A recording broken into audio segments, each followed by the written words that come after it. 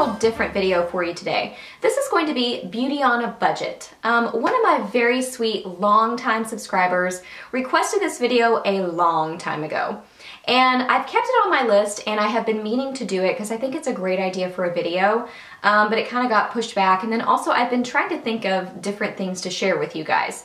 So basically what it's going to be is I'm just going to share some different little money saving tips with you, just on how we can still be girly girls, we can still enjoy our makeup and our beauty stuff, but maybe in a more budget-friendly way.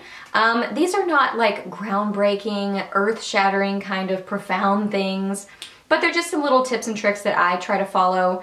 And just to be honest, I don't follow them all, but I try to.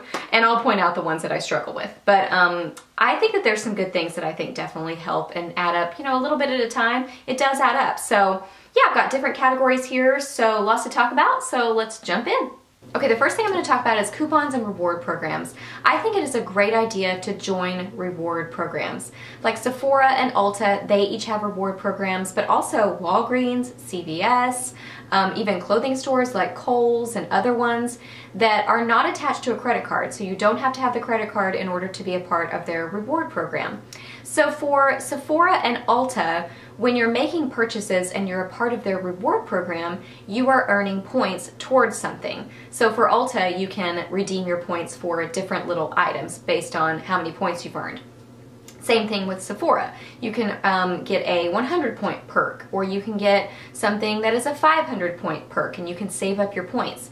So with the reward programs, my thought is if you're already going to be making purchases, you might as well be earning something for it. And Walgreens and CVS, like CVS, if you spend $50 in their beauty department, you get $5 back if you have a CVS card. Same with Walgreens, you earn different points and then you can get it for cash back towards your next purchase. So I think that reward programs are a really great idea, and most every store is going to ask you if you're a part of their reward program, but if they don't ask them if they have a reward program. So I think that is a great tip.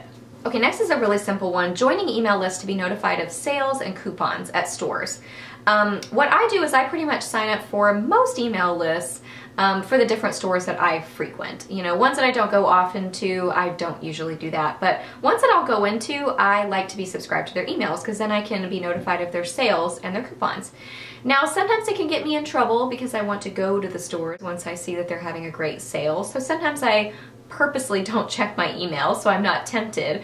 But for the most part, I think it's a great idea because then you can plan your shopping around when the sales are happening, or if you're already planning on going to a store or you're at a store, you can just check through your email and see if you have a coupon in there. So, and a lot of times I do.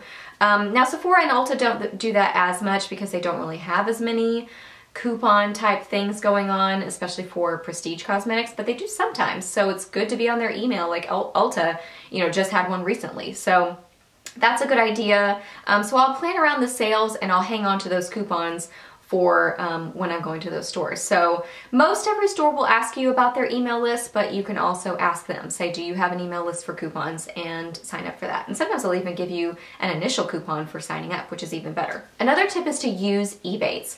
And I heard girls talk about Ebates on YouTube for a long time before I finally signed up. I don't know why, but I just didn't.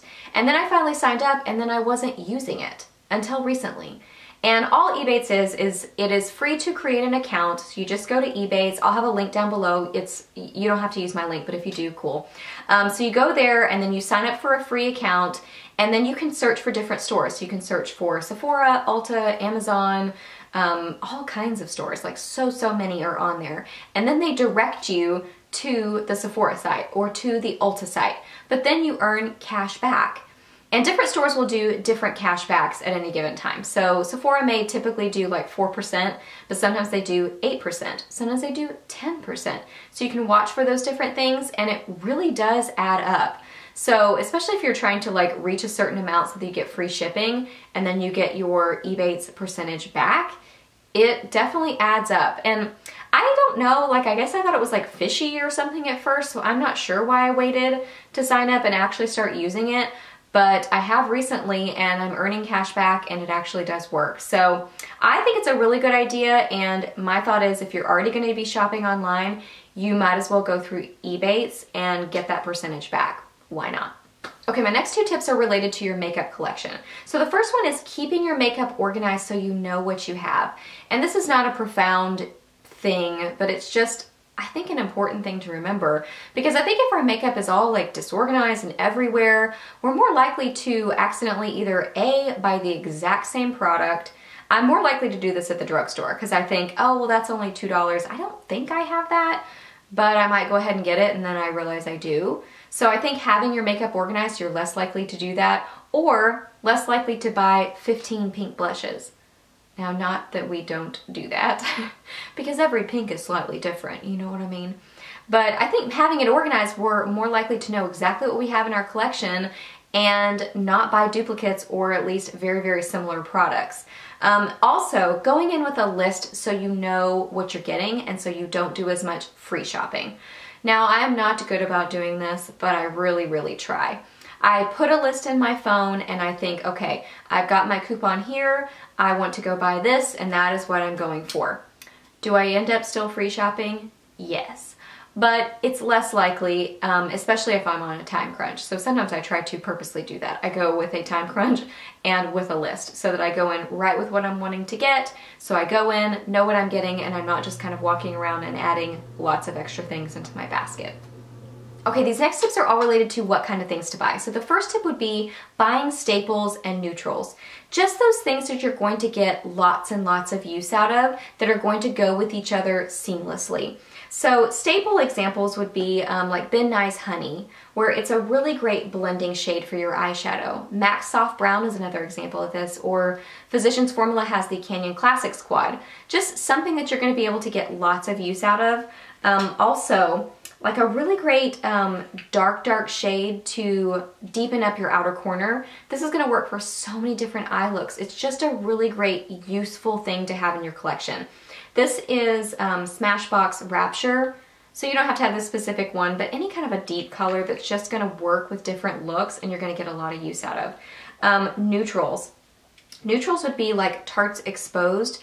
This is a really nice kind of a pinky nude blush.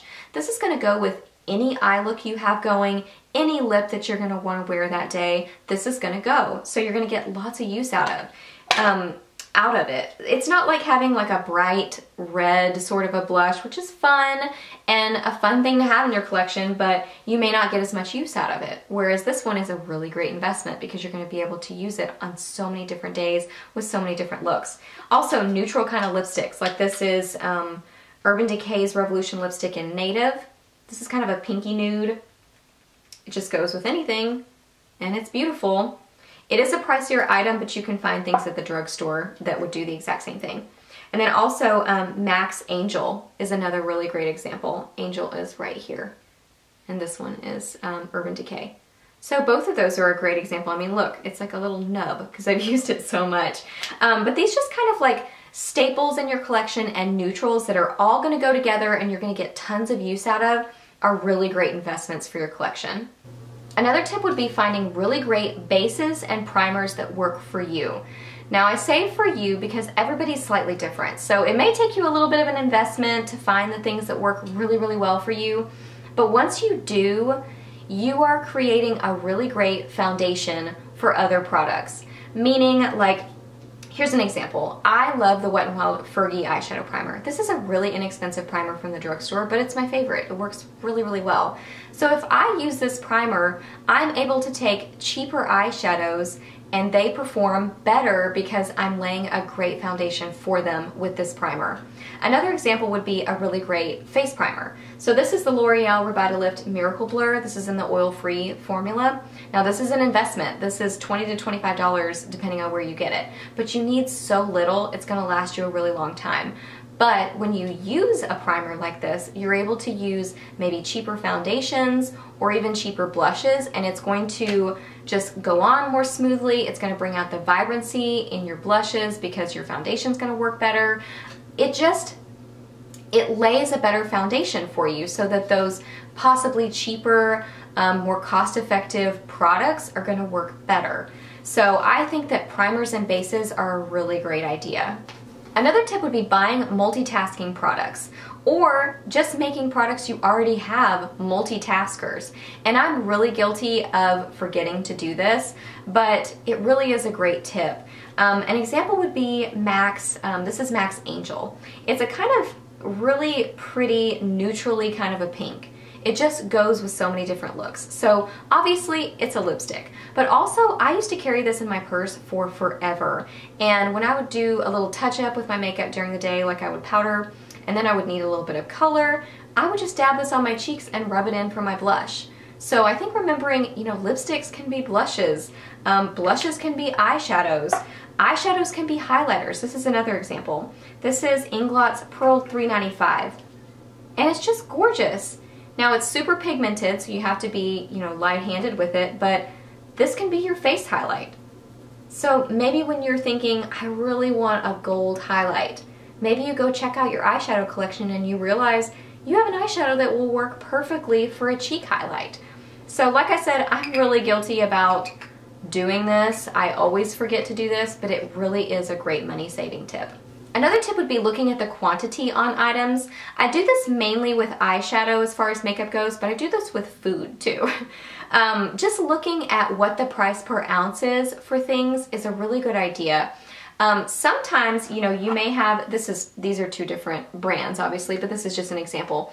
There may be two different sizes there, but once you figure out the price per ounce, the bigger size may not be the better value. Sometimes it may be the smaller size, or sometimes they may be the same, so that you can just go ahead and go with the smaller one. So food companies sometimes get you with that. They kind of like trick you, that sometimes you think, oh, well, if I get the bigger jumbo size or party size, it's a better value, but not always. So I'll literally take out my calculator and figure out the price per ounce and figure out which one's the better deal. I was doing that with coconut oil the other day. But also for eyeshadows, I will go and compare palettes and I'll look and see, oh my gosh, this is such a better price per ounce. I'm gonna go with this one. So I think that's just a great money-saving tip in general, but it can also apply to makeup. Next is to check reviews. There is so much information available on YouTube, on blogs, just Googling different images on things. I follow YouTube videos. I watch so many different girls that have so many great recommendations. I follow different blogs. I will literally stand in the store and look up swatches of something to see, do I think I'm gonna like it? And sometimes, you know, I may be holding a nail polish and I look up a swatch online of that nail polish and it ends up looking a lot more sheer, and I didn't realize that until I looked up that picture. So I think that that is such a great tip because not only does it save you money, but it also saves you time. So I would say just using the information that is available out there is a great idea. And then finally would be knowing your store's return policy. Maybe after all your research you think that you're making a really great purchase, but maybe it just doesn't work out for you. So knowing your store's return policy is really important. Now Sephora, Ulta, Walgreens, CVS, those all have great return policies, at least in the US. They really are great about backing up their products, and if you're not pleased with your purchase, they will let you take it back. Now it's important to know what is their policy as far as receipts go. Most stores want you to have your receipt in order to get your original payment back, either on, you know, on your card or back in cash or however you paid. Otherwise, they may give you store credit. So knowing that, keeping track of your receipts if you're thinking about things is important too. Now for me, the Walmart and the Target in my area really aren't a fan of people bringing back makeup. I don't even know what their policy is, but they kind of give you some problems. So I don't even go there unless it's something I know I really like. If I'm trying something out, I'll be more likely to get it from Walgreens or CVS so that I know I can bring it back and I keep my receipts. Okay guys, so those were all of my beauty on a budget tips. Like I said, they were nothing profound or earth-shattering, but I do hope that they were helpful for you and maybe gave you some ideas on, you know, just some little money-saving tips for your makeup and beauty shopping. So I hope it was helpful. Please give it a thumbs up if you enjoyed it. Definitely share your tips down below. I would love to read them, and I know other girls would love to read them. So if you have any tips, leave those down below in the comments section. We would all love to read those. Please subscribe to my channel if you're not already, and I will see you in my next video. Bye!